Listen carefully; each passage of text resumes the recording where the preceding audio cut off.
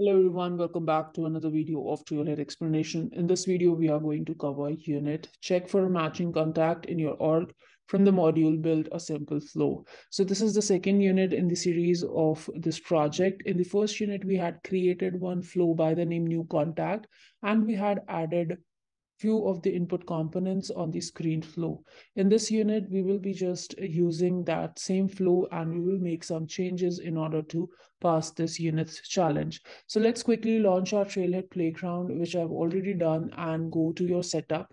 From setup, you will land on this home page where in the quick find you have to just go to flows, and there this list of all the flows that are present in your org will appear. Now here is the new contact flow on which we worked upon in the previous unit. So if you have not checked out, I have created the whole video over there and explained each and every step in detail. So you can visit there as well. Now in this unit, let's quickly move ahead with the concept. Now here what we are going to do, we are going to add one more element by the name get records.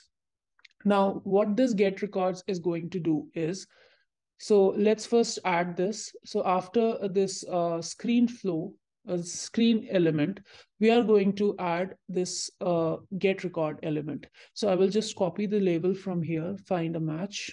Let's go back to a flow builder, click on this, and there is this get records element over here. Just select this label. I'm going to paste this in the label text area. Object we have to select as contact. Now here we are going to put some conditions. Now before we proceed further, what we have to do is what this get record is going to do.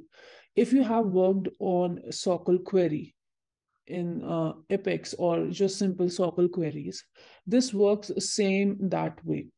So let's quickly add the condition as well. Then I'll explain further into that. So the first condition that we have to add is first name equals contact dot first name. So go back to your filter, this flow builder. Field is first name. Select this. Equals to value is the record variable which we had created using that dot notation and the first name.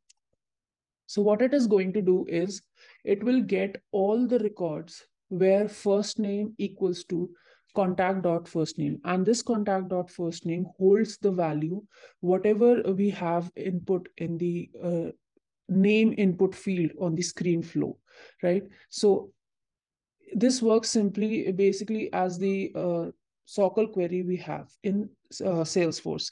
So how if I try to convert this into SOQL query, how can I do that? So select ID, comma, first name from contact, where first name is equal to contact dot first name, and contact dot first name is coming from the input field. If you do not have any idea about SOQL query, that's also fine. Now in the simple or layman terms, it's just comparing all the records first name with the first name of the record which we are inputting, or we are providing the data in the screen flow. Similarly, what we have to do is we have to check for the last name. And both of these conditions will be in AND operator. So just click on add condition and the last name field. Again, it is going to check the whole list of contact records where last name of any of the contact from the list of contacts that are present in my org is equal to the last name that I have provided in the record input form on the screen flow. So just place the last name. So based on if at all both of these values are satisfied and the logic, all the conditions are met, then only it is going to get me the record. That means there is a match, that there is already a match present in my org with the same first name and last name that I'm providing in my screen flow input name component. Right now, that's all we have to do in this second unit. Just click on done, click on save. So here in the screen flow, screen element, I will be entering the details over here, first name, last name. Then these value, if you remember in the previous video, I have explained that in the advanced section, we had added these two values. And there also I have told that these variables we are going to use further, because these variables are storing the values that we have provided in these input fields.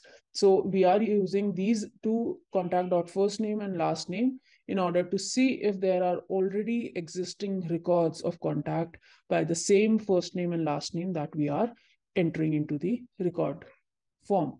That's all we have to do. Just click on save and go back to your challenge and check whether we have passed all the parameters that are required to pass this challenge.